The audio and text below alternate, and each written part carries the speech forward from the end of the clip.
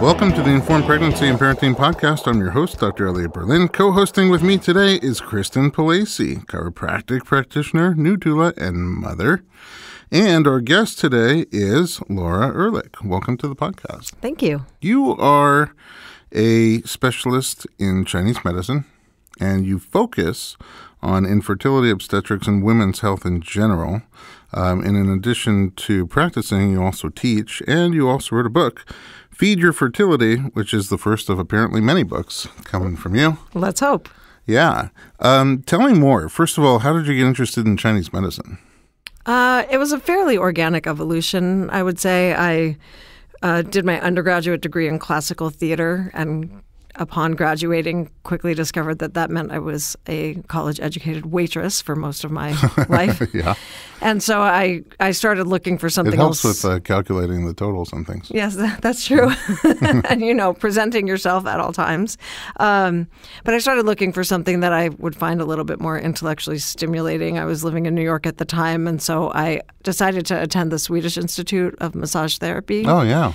Famous. And famous school. And a big part of that curriculum was actually an introduction to the meridian system, the basics of Chinese medicine, and learning shiatsu massage. So I kind of fell in love with Chinese medicine through that training. And then as soon as I graduated, I found an interest in prenatal massage while I was studying there. And then I kind of hooked up with a couple of women who were doulas that were becoming midwives, and they were also massage therapists. So I began studying with them and learned labor massage and postpartum techniques for helping women with various conditions. And then I started apprenticing with them, and then eventually, a couple of years later, moved back to Los Angeles and became a doula. And then I tried to do all the things. I was doing doula work, I had a massage practice, and I was doing repertory theater. Oh, wow. And You never dropped the theater. Initially I attempted to do it all, and then I sort of woke up at the end of one arduous season on call, stressed out of my mind, and went, something's got to give here. I have to choose. And holistic medicine was just more of a calling, ultimately. And I'm super grateful for my theater background, but was definitely ready to let it go. Do you feel like your theater background helps you in practice? Oh, tremendously. I think it helps me as a communicator with my patients. And my interest was always classical theater, so I'm classically trained with a big focus in Shakespeare. And I think I'm a very linguistic person. I learned Spanish in an immersion program starting in kindergarten. So I think I'm somebody who's always had an ear for language and trying to understand difficult concepts and being able to convey them to people. So I don't know if you know this. I have a theater background as well. Oh, That's really? I didn't know that. In college, I was a drama major. But I never expected to do theater or drama, but then here we are with a podcast and a YouTube series and documentaries absolutely. And a comedy show, and it just here you go. You never get rid of it, really. No, you don't. And I'm so grateful for it because I feel like, I'm sure you feel this way too. I think it's one of the things that has set me apart as a practitioner because I'm not afraid to get up and teach and talk about things. And thank goodness for that, because you have so much valuable information that's hard to come by, which is why I'm so glad to have you here today. Thank you. I really want to pick your brain about Chinese medicine in general, and then probably in our second half, Chinese medicine specific to the various stages of pregnancy, childbirth, and postpartum breastfeeding. Okay. You know so much about it. It's what you live and breathe every day, and you teach. Every day. And you teach other acupuncturists in Chinese medicine. So if we could start with the basics, Chinese medicine as a label, what's under that umbrella? What's under that umbrella is really a series of modalities that all come together to treat the whole person. And so that includes acupuncture, of course, herbal medicine. And I would say those are the two primary things that we think of with Chinese medicine. But in addition to that, there's a whole nutrition component with Chinese medicine. There is bodywork techniques like Tui Na, Gua Sha, cupping. Those are all more modalities that tend to be used for musculoskeletal conditions or various pain issues as well. So if we can break them down, acupuncture, starting with acupuncture, for people who are not familiar with acupuncture, how do you define it? What is it? In the simplest terms, acupuncture is the insertion of very fine, sterile, one-time use needles into various points along the body that comprise what we call a meridian system or a channel system. And to me, the most appropriate comparison would be the cardiovascular system in our body or the nervous system in the body, meaning your blood flows to every cell in your body. It interacts with every cell in your body, moves in and out. Same with our nervous system. The nerves start somewhere, but then they end up touching every cell in the body. And we can't really live or function without those systems being in place. The meridian system is kind of like that. It's a thoroughfare of energy that travels through the body. And it also interacts with and touches every cell, every organism within the body. So except for anomalies, every person has the same map of blood flow. Every person has the same map of blood flow. You have your major nerve superhighways, and then coming off of them there are branches, and we all have the same branches. They're named and labeled, and you can predict if something's going on with one particular roadway, then you're going to have very specific symptoms. And if you correct that, then those symptoms can go away. And the meridian system functions exactly the same way. We all have the same meridians. We all have the same roadways. We all have the same points along them. And they can become blocked just in the same way that a physical part of the body can become blocked. And essentially, if we can rebalance that system, if you think about like an electric fence, for example, an electric fence is shuttling energy back and forth. If there's a place in that fence where the electrical line gets broken, then the electricity can't make it across, right? It's going to get stuck right there.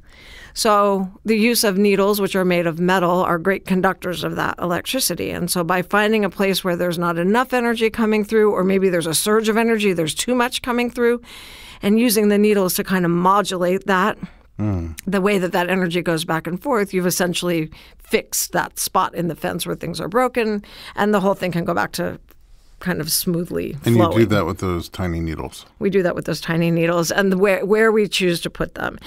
And there are different techniques. There are different approaches to acupuncture. I practice a more classical style of acupuncture that's looking at the meridian system as a whole. Holistic acupuncture. Yeah, if you will. The more contemporary acupuncture, which has evolved since the People's Revolution in China, when General Mao, who took over, decided that he wanted Western medicine and Eastern medicine to be far more similar, changed a lot of things about the way Chinese medicine was taught. Oh, interesting. And so it became a little bit more like Western medicine, where we kind of say like a pill for every ill. Chinese medicine kind of became a point for every ill. So I can choose this point for cramps and that point for headaches and this point for nausea, as opposed to the more classical approach, which has a lot of influence from Taoism and a more kind of spiritual perspective. That was eliminated from the vernacular and from the pedagogy because they didn't want it to seem too esoteric. And I got the tagline, a stick for every ick. Thank you very much. That's a good one. Well, thank you very much. I do want to point out these needles are tiny, right? I don't love being poked by needles. I don't like having blood drawn. Oddly enough, I don't mind doing it to other people, but I don't have a problem. I don't love needles being stuck into my body. Acupuncture needles don't typically bother me at all. No, they're very different. So thin, they're like a hair. You could flex it like a hair, and you can fit a whole bunch of them into the hypodermic needle that they use to draw blood. I think sometimes people picture needles like they get tons of needles poking out of you like a pincushion. Yep. So acupuncture is one of several modalities under Chinese medicine, and then you also talked about herbal medicine. How are Chinese herbs different than other herbs that exist?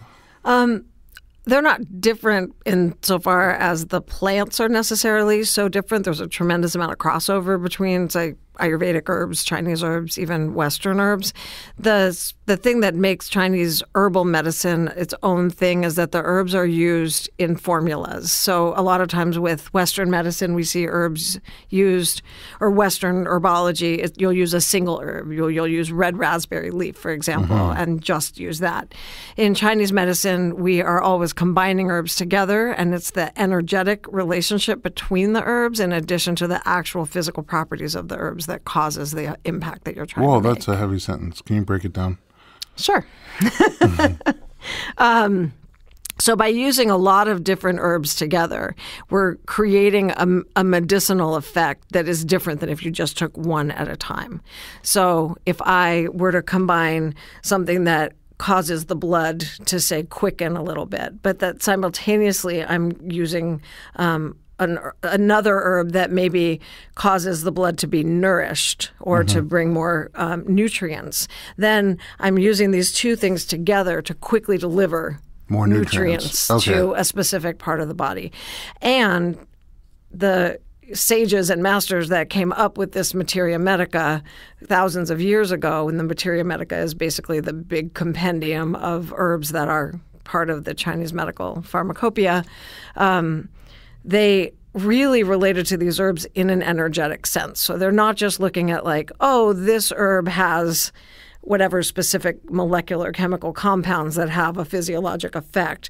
They're saying this herb will increase your energy, your qi, for example, or that this herb will clear emotional blockages, or this herb might, I don't know, whatever it is, help to transform somebody from a state of physical pain to a state of non-pain, but in an energetic sense, not just in a literal sense. Now, interestingly enough, as time's gone by and we've had the opportunity to study these in a more molecular way, the things that they were said to do, they really do. So that's the really other kind of amazing thing. I mean, even how far back do these herbs date, the use of Chinese herbs? I think close to 3,000 years in terms of what we have written down. So they didn't even have Google. They didn't have Google. There was no Dr. Google at that time where people could It's amazing how they figured it out. Yep. Is there interplay between the herbs and the acupuncture? You know, that's an interesting question. I strongly believe that there is, to the degree that the acupuncture is the driver of the resources and the herbs are the resources themselves. So the acupuncture, if I'm choosing an acupuncture prescription for somebody, I am trying to direct their qi and their blood and whatever vital, essences that they have in their body to a certain area or to a certain channel system, because that's where I see that there's an imbalance. And then I'm choosing herbs that resonate with that as well. It's different in the West than it is in China, though, because in China, you are either an herbalist or an acupuncturist. Oh, really? Yeah, both do not come together. Well, it's like over here, like you can't just be an orthopedist; you have to be a thumb specialist. Yeah, exactly. It's like down to the not just the thumb. I'm the nail particular guy. joint. Yeah, exactly. Exactly. Oh. Like just this one right here. And in China, herbs are used for internal medicine, and acupuncture is used for more physical medicine. So typically, you wouldn't be using herbs to treat. I mean, you wouldn't be using herbs to treat back pain necessarily, and you wouldn't be using acupuncture to treat preeclampsia or nausea or infertility or recurrent pregnancy loss. You'd only use herbs for that. Now, because in the West, everybody is so stressed out, and because from my perspective, the autonomic nervous system is the real player here, that fight or flight versus rest and relax state that people are in. And the more we can be in the rest and relax mode, the more our bodies have the capacity to heal. And I think that that's where acupuncture shines. Acupuncture literally transitions people, even if it's only for half an hour once a week, into that state where their body recognizes like, oh, I'm okay. Everything's okay. And from here, I can heal. My body has the capacity within itself to change or to do what it needs to do. I would take 5 minutes once a month. 5 minutes once a month. I'm glad you noticed that other people are stressed out, not just me. I thought it was just me. You mentioned the herbal pharmacopoeia, which sounds like something I want to buy for my family for Thanksgiving. It's not. A pharmacopoeia. But how many herbs are there? Are we talking about a dozen herbs, hundreds of herbs? Hundreds and hundreds of herbs. I mean, they're not just single herbs, right? Yeah, of course. Blends so there's single herbs, and that's in school we learn single herbs by category, and I would imagine in the single herb department we're learning at least 400 or 500. And again, we're just learning what we're being tested on for the state board. So as a practitioner, I've learned, about lots and lots of different herbs. There are a lot of herbs that are not used anymore because they're toxic and, we don't want to poison people. Or there are a lot of herbs that are... Do no harm. Do no harm is the goal. there's a lot of herbs that are derived from animal products and things that are now considered taboo, and we don't use those here in the States. Oh, really? But they are. I was wondering how you deal with quality control and safety. Yeah, quality control is really, really important to me as a practitioner who's working primarily with women who are either trying to become pregnant or already are pregnant. So quality control is vital. I manage quality control by using vendors that are testing all of their products already. So I don't use raw herbs in their dry bulk form, even though there are some vendors out there who do assure that those products are safe and et cetera.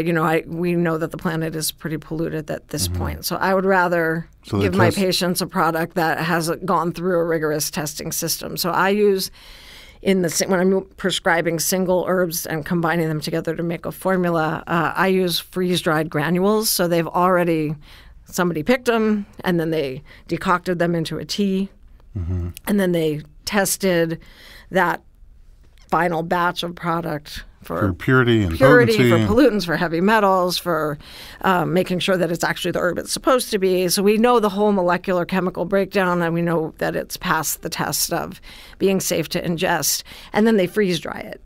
So what we get are these granules of the herbs already made into a tea. And you put, and then you just add water. Okay. And drink it. And so that's one way. You could mix various granules to create a multi-herb Right, so formula? that's what I do. I have like a big wall of herbs in my pharmacy. Does it smell when it's freeze-dried, like that herbal? It doesn't smell the way it does when you're at home boiling it in your ceramic kettle and then it reeks up your whole house. It certainly smells when you're going to drink it. No, but I've walked into herbal dispensaries that have the fresh herbs, and it smells kind of amazing in there. Yes. Yeah. So these don't smell the same way because they're in freeze-dried. They're in granules. little packets that you can't smell them until you open the pack. You don't smell them.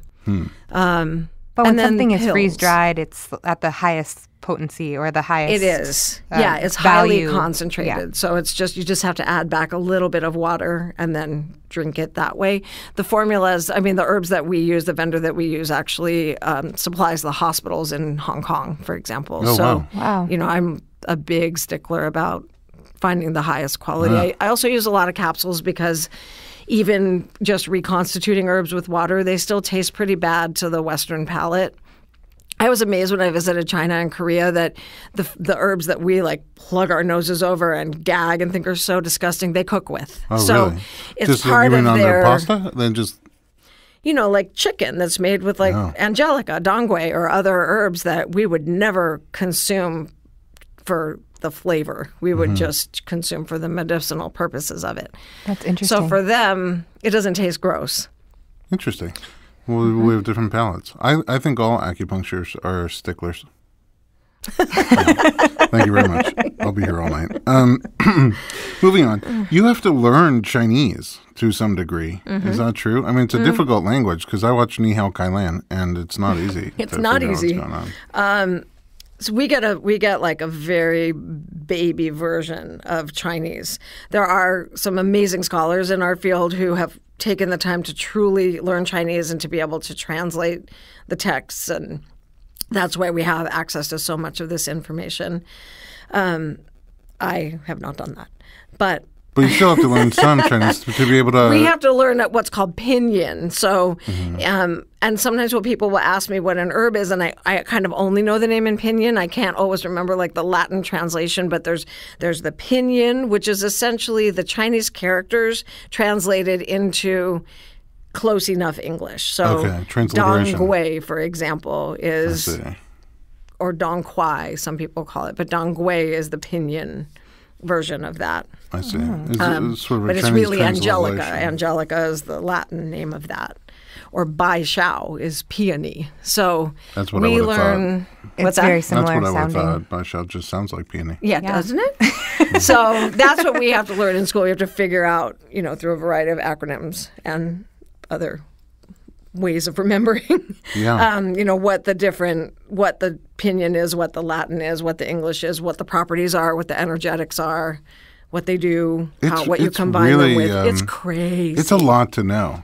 Oh, yeah. Like, I mean, you also did massage and, you know, just thinking about all the muscles and the origin, insertion, action, that's a lot to know. But with the herbs, there's so many and there's so many properties related to them. And I imagine some go well together and some don't. Yeah, you do have to know about interactions. But I think as with any specialty, I mean, gosh, if I was trying to do like cardiology and pediatrics and whatever else, you know, whatever other specialties simultaneously, I would probably lose my mind. I have a very basic understanding of what to give someone if they have high blood pressure. But that's not my specialty. So if somebody was really hypertensive and I couldn't get in front of it, I'd send them to someone who specializes in that. So as a specialist, there are, you know, a handful of formulas that I use and modify on a regular basis, maybe 20 as opposed to the hundreds that I had to learn in school. And you see the same things over and over again, which are the things we're going to talk about shortly. Yeah. You mentioned a third component because we talked about acupuncture with those tiny hair-thin needles. We talked about in the meridians. We talked about herbal medicine. And then you said there are some bodywork modalities like Tuina and cupping. Can you tell me a little bit more about those? Yeah, so those are modalities that we often use to deal with musculoskeletal conditions, much like you guys. I mean, there's even a component of it that typically isn't practiced in the West, and I'm not trained in it at all, but that's quite similar to chiropractic, where they are like moving bones and adjusting. Well, because we live in California, I do some herbal medicine. Oh, yeah. See, there you go. But I do not adjust people. But not at the I send office. them to you. Just not That's at the out of my realm. Just on Melrose. Yeah. So Tuina it's kind of a big umbrella, really. I mean, it's body work in general. It's body work along specific channels. There's a variation of Tuina specific to pediatrics that uses little tiny tools to kind of get the meridians activated without using needles. Cupping is using suction cups that we can either these days use like a pump to pump up the suction, or fire cupping, which is the traditional method where you take it's like a little glass fishbowl and you light a cotton ball on fire and you stick it in the cup and then you stick it on the person's back or wherever part of them you're treating, and it creates this suction. Yeah, where you don't feel the heat, but it sucks out all the air. You don't feel the heat, but it sucks all the air out. It creates a vacuum, and when you place it on the skin, it makes a big suction of the skin. It generally causes big purple round marks. Giant hickeys. But, most people have seen them on TV on various celebrities. I remember, Gwyneth Paltrow at the Oscars. Gwyneth Paltrow on the red carpet. And a lot of athletes recently. A lot of athletes, over the years. So it's typically used for pain. It's also great for playing Twister on somebody. All those little spots. Red hand on deep purple. It works great for muscle spasms, for back pain, for actually really, really well for lung conditions like bronchitis, pneumonia, that kind of thing. What's the theory, though? What's that? What's the theory of cupping? What is it physiologically doing? It's physiologically pulling the fascia and bringing a ton of blood flow into an area where there's stagnation, and then when you release it, it's releasing it all. So it's not too dissimilar from, sticking your elbow into a point for a long period of time, and then when you release it, you get a big rush of blood in, which clears out all of the toxins. Sounds like a combination of, it sounds like a reverse massage. Instead of kind pushing of is a reverse massage. Sucking it up. Yeah. That's a good way to think of it. Yeah, it's pulling toxicity out of the muscle tissue, out of the fascia, and kind of helping it to unstick so that then you can get more blood flow. So when somebody goes to visit an acupuncturist or a Chinese medical practitioner, these are basically the tools of the trade. For the most part, yeah. And nutrition as well. Not all acupuncturists deal in nutrition. I do a lot of nutrition. Nutrition in terms of, what do you mean by that? I mean, really taking a look at people's diets and figuring out if they're eating appropriately for whatever it is that they're trying to do. A lot of women who are trying to become pregnant, for example, are not eating enough fat and protein in their diets. They're trying to not gain any weight or whatever they're doing. There's a specific Chinese medicine approach to nutrition that tends to kind of veer away from veganism, for example, and says that most people really need those resources from some animal product. It doesn't necessarily mean that they can't be vegetarian, but that it requires a lot of conscious planning if that is the way that you're eating. And but I think that's true in general. If you cut out anything from the food supply, then absolutely. You probably have to take whatever nutrients would have been there and find another way to. Right. Right. But some things are hard to replace. So when you completely take out some of the essential fatty acids and things that you find in certain animal products, it's hard to replace those in nature. And I know there's a lot of vegans out there who disagree with that, but that's the Chinese perspective on it. So kind of looking at people's diets, what they're eating, making sure they're eating enough and frequently enough. A lot of nutrition in the first trimester to help manage nausea and fatigue and those kinds of symptoms, trying to stay in front of it rather than waiting until the nausea really kicks in and then trying to figure out how to get rid of it. My nutritionist is a huge believer in lots of different colors in the diet, eating lots of different colors. But then I found out sprinkles don't count. They don't. Darn it. That would be so great. Neither do crunch berries. They did. Right? Every morning? There's That'd be every awesome. color. Sprinkles on your crunch berries. Yeah, of course. Laura, I've already learned so much about the basic understanding of Chinese medicine. Thank you. You're welcome. I really want to dig next into your expertise into the pre- and postnatal specialty. We're going to take a quick commercial break, and we'll be right back with Laura Erlich.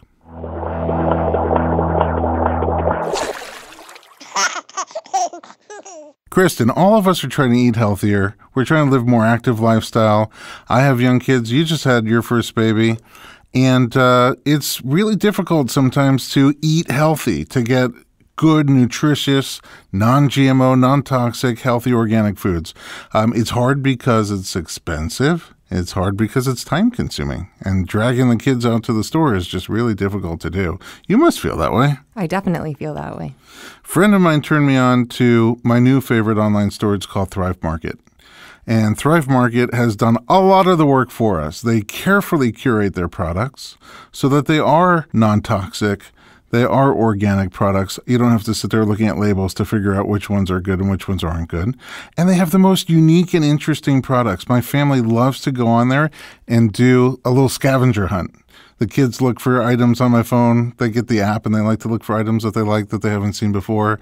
I like to look for items, and my wife, total health nut, looks for totally different items. And we're all really happy when the box arrives. So we get the Thrive Market box, and everybody's really excited to open it up and see what's inside. That sounds so great. And it's 25 to 50% off, and it ships straight to your door. I couldn't believe how much money we saved on our first order alone. And guess what? What? I would like to give you a gift, $60 in free groceries at Thrive Market, and free shipping, and a 30-day trial membership. That's so great. All you have to do is go to thrivemarket.com/Berlin. You're going to really love everything that you find at Thrive Market. And in addition to being a great company that saves me a lot of time and a lot of money and helps me eat better and helps me feed my kids better, Thrive Market also gives back to the community. They donate a membership to a low-income family, a veteran, or a teacher for every account created. Visit thrivemarket.com/Berlin and you too can get $60 in free organic groceries shipped directly to your door for free with a 30-day trial membership. thrivemarket.com/Berlin.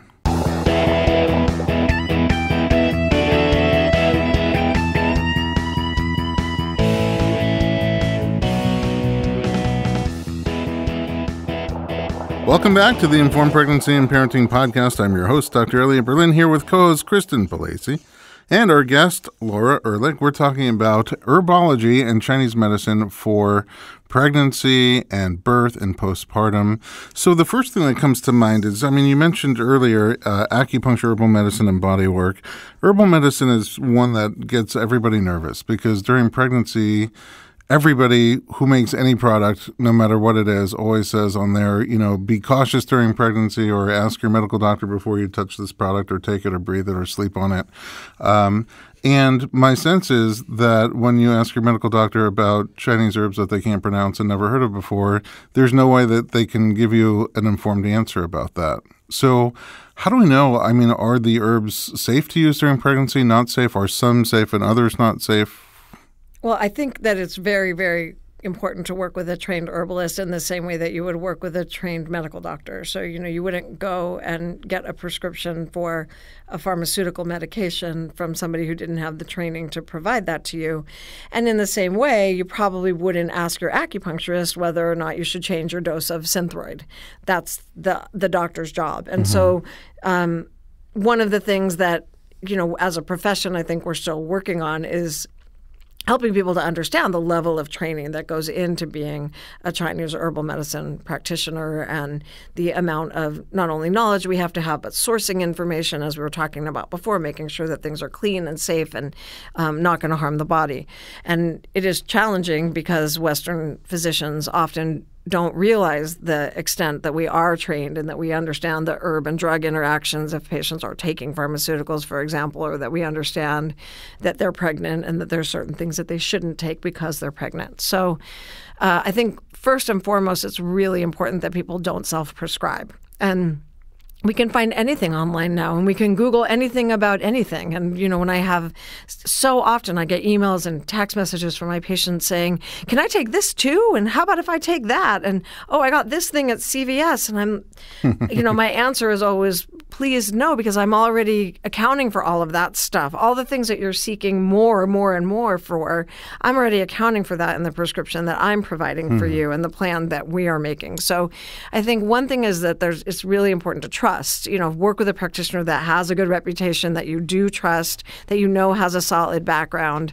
And then as consumers, we have to decide for ourselves, am I going to look to the plumber to fix my heater, or am I going to trust that the plumber is just going to deal with the plumbing? And so we have to get to a place as a society where we accept that Chinese medicine practitioners are, in fact, highly trained medical providers. In the state of California, we're considered primary care physicians. We have a tremendous amount of medical training. That's an important note. You don't have to go to your doctor to get a referral to Chinese medicine. Right, not in California. In other states, I'm sure that's not the case. But in California, we're considered primary care providers. And if you go to Asian countries, there's such a strong belief in Chinese medicine, and Chinese medicine and Western practitioners are side by side. If you go to a hospital, they're making decisions and you're receiving herbs and you're receiving Western medicine together. And here, that's just not part of our culture yet. So that's where a lot of the confusion and the fear comes from. But I think beyond that, the self-prescription and the sort of blanket no's that come from the Western medical community, rather than really taking the time to meet with practitioners in their community and understand what it is they're providing. I think times are changing, because one of my favorite places to eat is a restaurant called Chicken Chow, which both has fried chicken and Chinese food. So for sure. It could be a sign. I saw teriyaki bowls and pastrami when I was driving home yesterday, actually, under one roof. See, welcome to California. It starts here and then it spreads out. So many people. It's a great, exactly. It's a great point. Well, I would never, you don't go to your OBGYN and ask about Dong Quai, just the same way you don't go to your acupuncturist and ask, should I take my antidepressant during if a patient asks me if they should go off their antidepressants, I tell them to call their psychiatrist. Right. But I trust that their psychiatrist is a board-certified trained psychiatrist. And so what we're missing in the culture here is for OBGYNs to trust that the acupuncturist that you're seeing is a board-certified trained acupuncturist and understands what they're doing and has the same obligation to do no harm. And we have an acupuncturist in the office also. He has so many books, and they're big, heavy books. And it's never ending, the amount of research and education and understanding that goes into it. It's a vast amount of knowledge. We can go on. You made an interesting point also that go out and make sure you find somebody who is or specializes. So how would somebody, if they're listening and wants to find a specialist, an acupuncturist who specializes in pregnancy or prenatal, what's the best way to do that and make sure? Is there a formal specialty? There is a formal specialty currently. It's growing in the U.S., but it is so far we don't have a lot of differentiation in our training. There's a move in that direction, but the training is not such that you graduate from school with a specialty per se. I knew what my specialty was going to be because I was already a doula. I was already a prenatal massage therapist. I kind of went in with blinders on and focused on this very specifically. So I had a little bit of an advantage coming out into the community. That said, there is a formal board certification that a lot of practitioners choose to go through called the American Board of Oriental Reproductive Medicine, of which I am a fellow. And so technically speaking, I am a board certified fellow of this American Board of Oriental Reproductive Medicine. And what I had to do to get to that point was sit for a super hard exam that essentially demonstrated my proficiency in reproductive medicine. Right now, the board is more focused on infertility than obstetrics, but most practitioners most of my colleagues that are fellows of the board, their practice continues well into the obstetric period, Sure. even if they don't go all the way through pregnancy.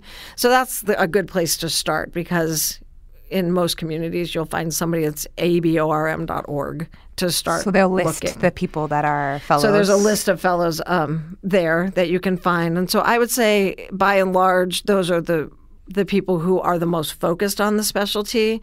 But it doesn't mean that, somebody who's living in another community and has really dedicated their time to working in obstetrics or infertility and hasn't sat for this exam isn't also equally capable, but we hope that more and more people will do it so that we can start to differentiate. There's also like an orthopedic board, for example, but there's not a lot yet of... And chiropractic too. There's not, you don't finish and then go for a long fellowship like medicine. We don't get to do broken that way. residencies. We kind of just get thrown to the wolves. I'm sure it's the same for you guys. Like, start a business and find a specialty. Go. And you're like, what? So I feel really fortunate because it was always clear for me. So I just want to spend the next 20 minutes walking through a pregnancy to sort of give examples of some of the scope of what we can do with Chinese medicine throughout pregnancy. In the first trimester, you're of a mostly prenatal practice, and so are we. In the first trimester, the most common things people come in with are nausea, vomiting, fatigue. Is there a Chinese medical approach? Absolutely. There's a Chinese medical approach. And the thing about the Chinese medical approach is it's going to be different for every single person. So while there is a sort of compendium of herbs and acupuncture points I'm looking at, I'm going to base my treatment protocol on the way that person is presenting that day. And one of the ways I go about doing that is I feel their pulse and I look at their tongue and I talk to them and see how they're feeling. I'm looking at the color of their complexion, are they pale? Are they looking kind of like green because they're so nauseated? They have big bags under their eyes. And so it's really, at that point, becomes, in addition to choosing the right points to help manage whatever that nausea is, and oftentimes we refer to it as rebellious stomach qi. And so we're choosing points to help descend the stomach qi. But often that's not enough. There's also very frequently a big emotional component to the first trimester as well.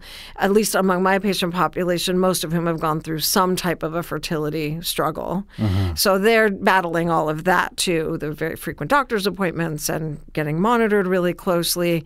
And so there's a whole big stress and fear component that often comes into the first trimester as well.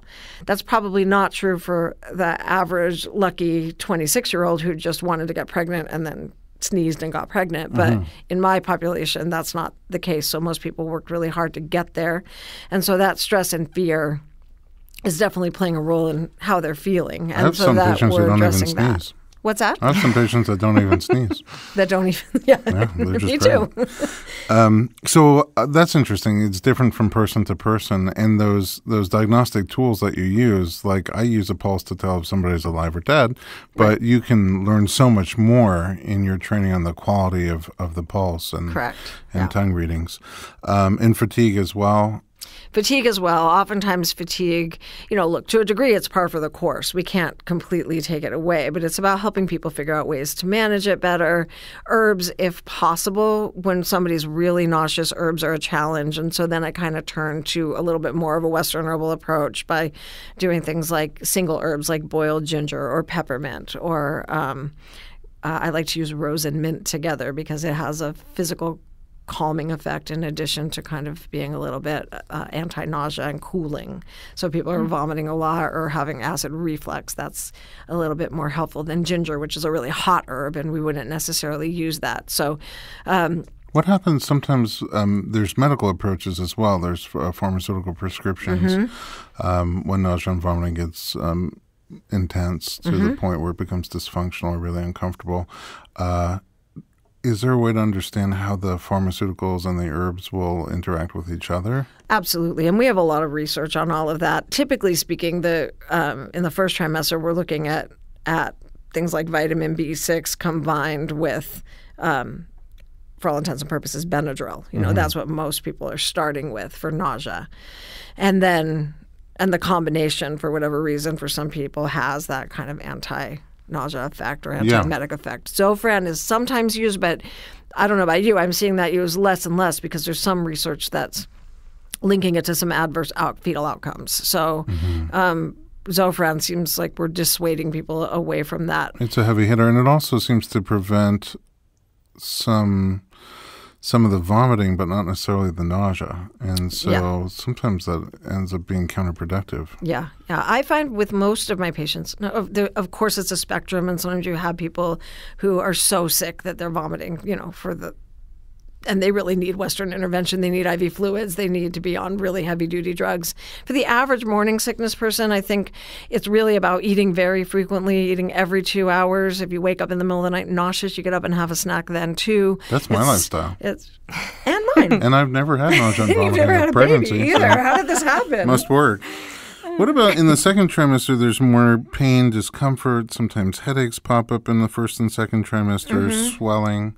You mentioned the bodywork techniques. Do you use those during pregnancy? Bodywork is great for the second trimester, especially they're starting to experience when the baby kind of pops over the top of the pubic bone and there's a little bit more of a change in posture. So massage is great during that time between acupuncture works really well for that as well. Cupping during pregnancy? Moxibustion. Cupping during pregnancy is okay, but not – I don't use cupping in the lower back until we're trying to get labor going. Oh, really?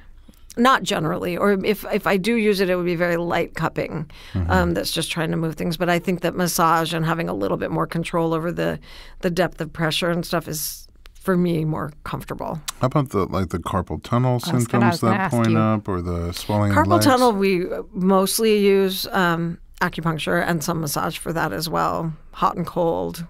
Do you get good results, or is it just kind of managing that symptom? It depends on the severity. I have some patients where it's only been management and they get relief like for a few hours or a day, and then, it's kind of back to it. Some of it's their maintenance of their own condition, and are they wearing braces when they go to sleep, and are they, doing all the things that they need to do to manage and prevent it. And for some people, it's just intractable. I'm sure you guys find that too, and it's so frustrating, but... And how about herbs for that? Is there because it's a lot of water retention? Yeah, absolutely. We could definitely use herbs. We have to be careful on the anti-diuretic. I mean, the diuretic stuff is okay. Okay. But I don't use anything purgative. So it's kind of finding that fine line where you wouldn't want to do anything that would purge the intestines because that could potentially start contractions. But helping somebody, just lose some water for sure is effective. And I do that a lot with just having them add electrolytes as well, high quality electrolytes all day to their drinks, and make their own electrolyte solutions, and stay physically active as well. Sedentary pregnancies, I think, cause a lot more problems than active pregnancies.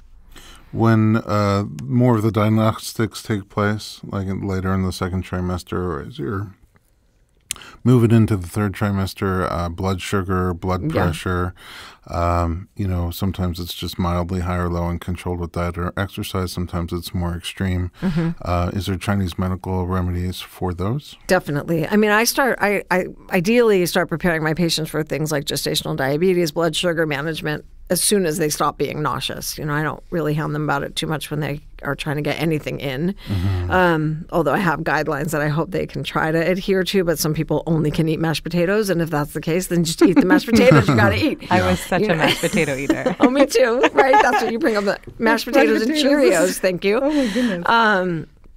But, as people start to feel better, then I'm really on to focusing on minimizing sugar, not a high refined carbohydrate diet at all. So to some degree, gestational diabetes, we don't know what's necessarily causing it, but I do think that women can manage their blood sugar, and the better job they do of that in the second trimester leading up to being tested for gestational diabetes, the better shot they have of not getting it. There's a nutritional element of what you do.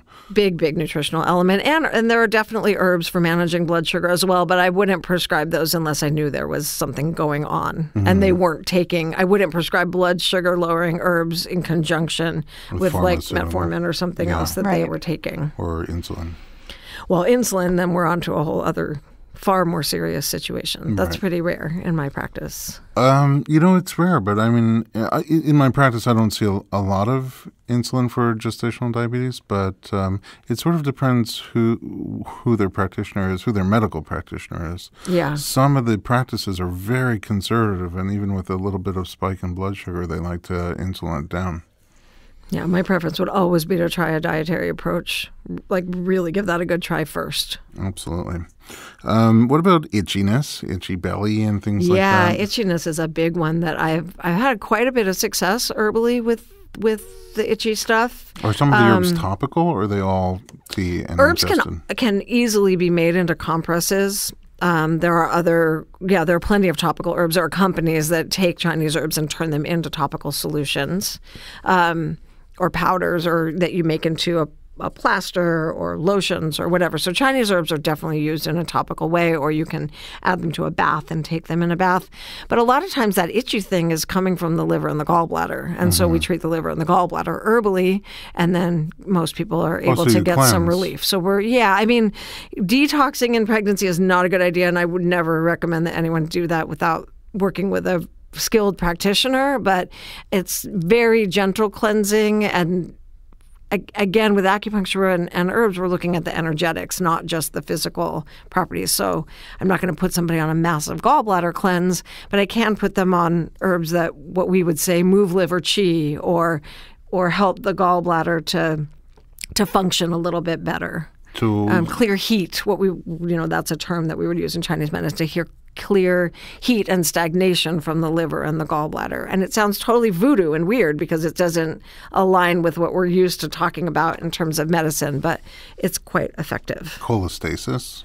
Cholestasis same gallbladder. Same concept, that we would just address it that way. And at some point it may not work. I've had patients who've had their gallbladders removed while pregnant. It's not ideal, but it can be done.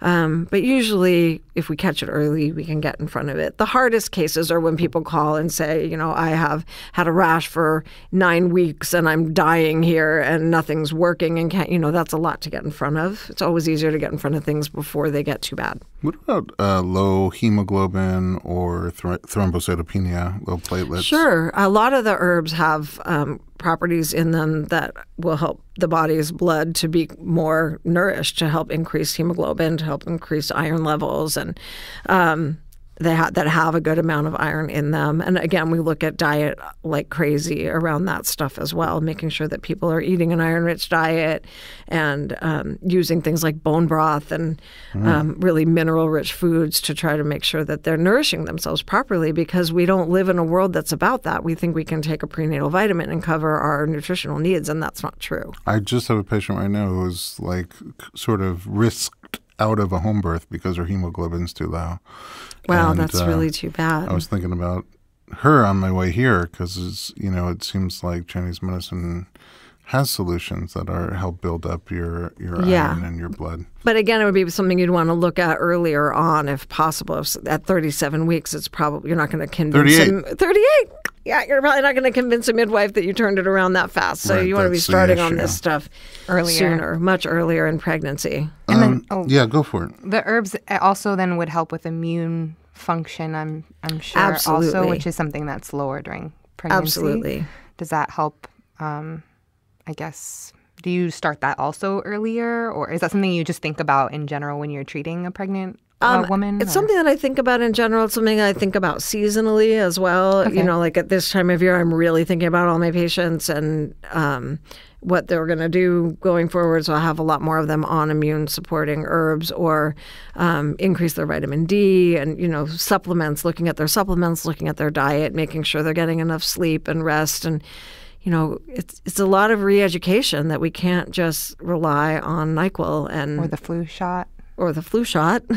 Or all the different things that that Western medicine throws at us as a way to suppress symptoms, where it's much better to have a healthy microbiome and a healthy physiology moving into these. Then your body can manage it when it comes. How about hemorrhoids and varicose veins? Varicose veins are really hard to treat in pregnancy. I found if they're really painful, we actually sometimes will bleed them with a little lancet to just kind of ease off some of the pressure. But it's awfully difficult to treat in pregnancy because as soon as somebody stands up again, they're kind of dealing with that same pressure on the veins. Hemorrhoids, I've had a lot of success helping women with hemorrhoids. How do you do it? Mostly with herbs, but also with acupuncture. There's a technique of using, no, not right in. Okay. Not right in. No.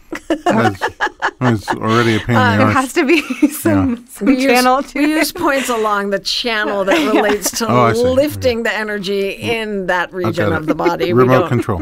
Yes, precisely. I understand. I mean, it's a big problem. It is a big problem. And People struggle. again, it's one of those things where it's if somebody comes in when they have the first sign of a hemorrhoid, we're going to have a much easier time than if they come in when they have an exploding hemorrhoid, and they're in agony and they can't sit down. And yes, we can get in front of it, but it's sometimes, and other times it's just management. So getting closer to labor, first of all, when labor, preeclampsia, signs of preeclampsia show up, you don't often have a lot of time to work with. Is that a time to check out the acupuncturist, and are there things that you can do that sort of fend that off a little bit? Sometimes.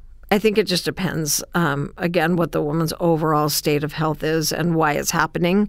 High blood pressure, oftentimes we can address, and that's enough. But if somebody's heading aggressively into a state of preeclampsia and their liver enzymes are changing and their platelets are dropping, and, at that point we kind of leave it to Western medicine, because Western medicine is really acute trauma medicine at its core, and it really saves lives when it comes to that kind of thing. So sure, but even in Western medicine, in the pre-state, sometimes they notice little changes here, a little bit of and by all means, change. at that point, acupuncture, nutrition, stress management, adequate rest, all of that stuff can play a role, helping with the water retention symptoms at that point. I know you do a lot to help prepare for labor and birth. First of all, there's positioning things, helping a baby get into the ideal position.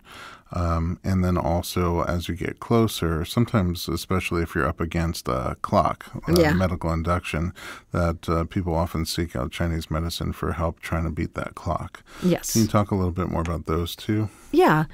Well, positionally speaking, we do a lot of work with things like breech position. I know you guys do a lot of that too. There's a specific acupuncture point that we use, moxibustion, which is like a little herbal compressed kind of incense made out of a specific herb that's held over a point on the toe. And interestingly, it has a higher success rate for turning a baby into a cephalic position than the manual version. So it's certainly worth a try. And it's been studied in both Eastern and Western medicine. It has, and it has similar outcomes, although I did read a study that shows it has a much better efficacy in China. And really? I think that that's because there is no resistance in China. Chinese medicine is viewed in equally with Western medicine. And so if the doctor tells you to do that, you don't think, oh, that's weird. You just do it. And so it does seem to work better there. That said, it is a really effective method, and it should be employed whenever possible. An issue we run into here is that we really want to do it at 32 or 33 weeks. And a lot of times women are not getting a positional ultrasound until 34 weeks. Well, they don't know their breech yet. Yeah. So that's a bummer. When women are working with midwives who can actually feel they suspect it. What's that? Bummer. That's Yeah, they're bummed down. A frank bummer. A frank bummer. What about, is it the same for rotation? Can you get things that you can do if the baby's sort of leaning on mom's back, skull to spine in a posterior? Yeah. Oh, yeah, absolutely.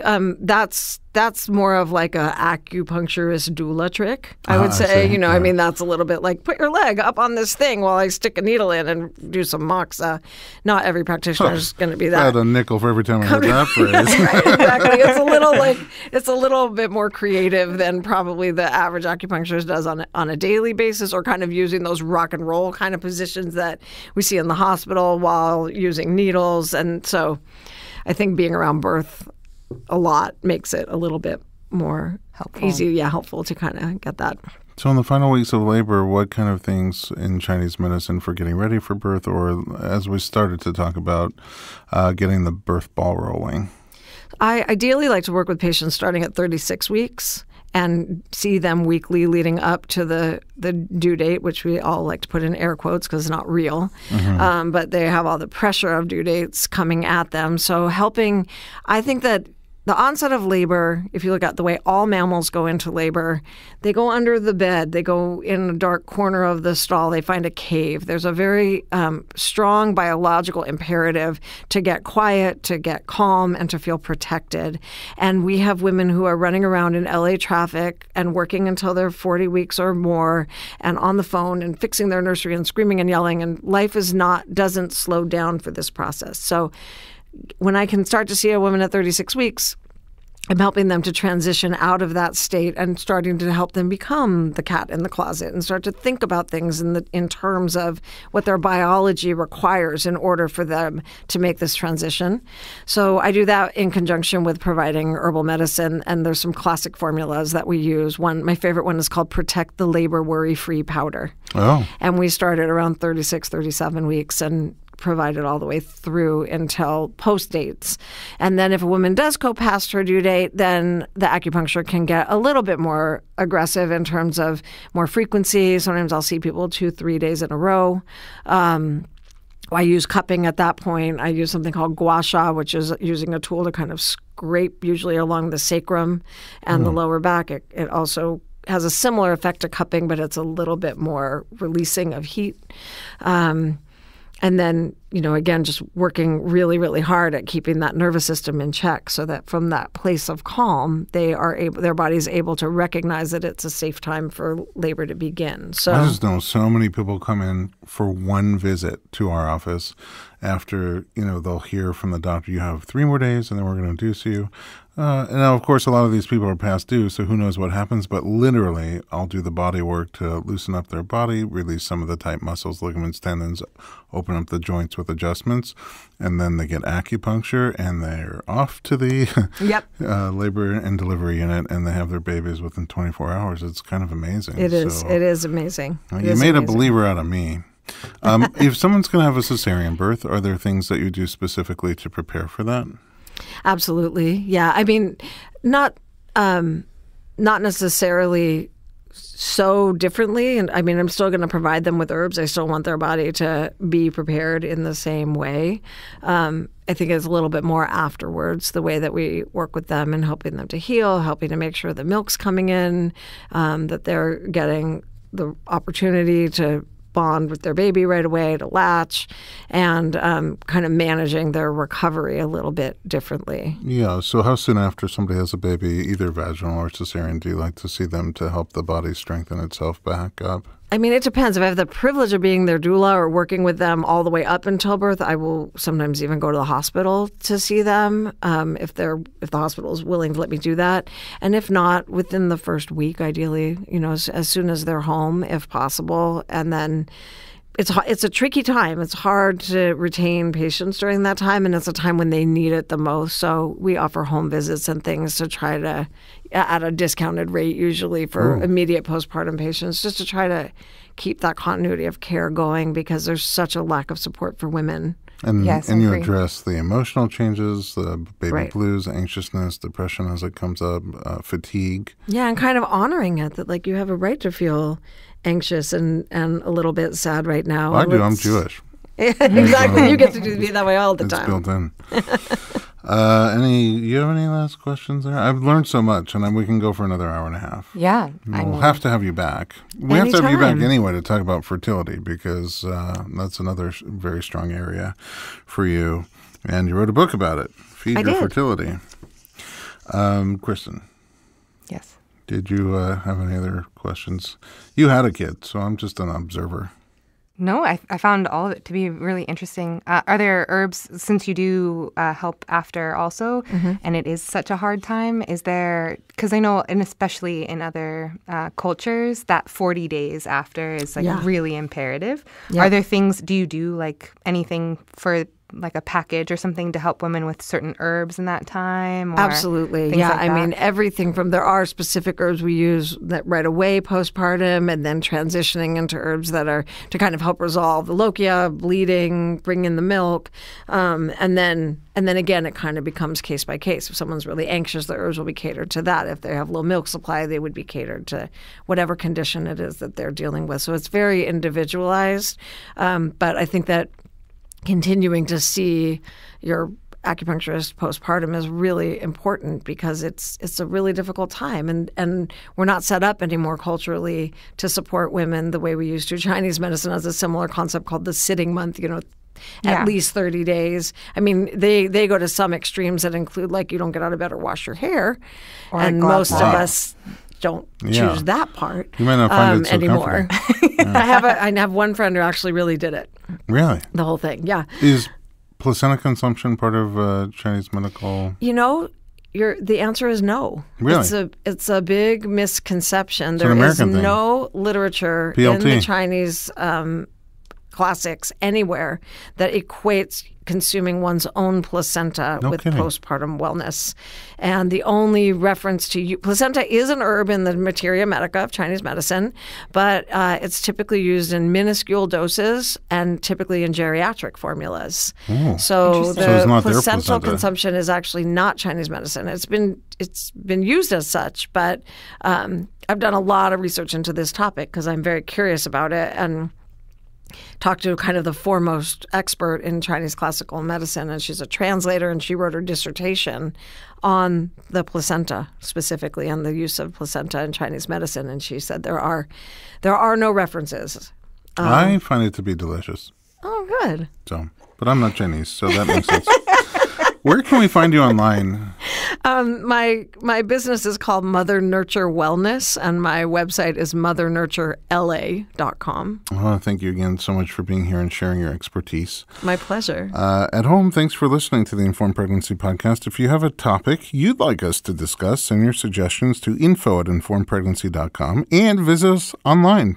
You'll find lots more pregnancy and parenting media at informedpregnancy.com.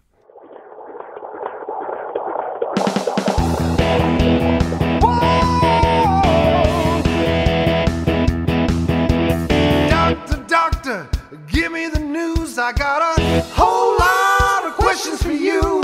This kid's gonna test my will. I got a lot to learn, and my baby's due.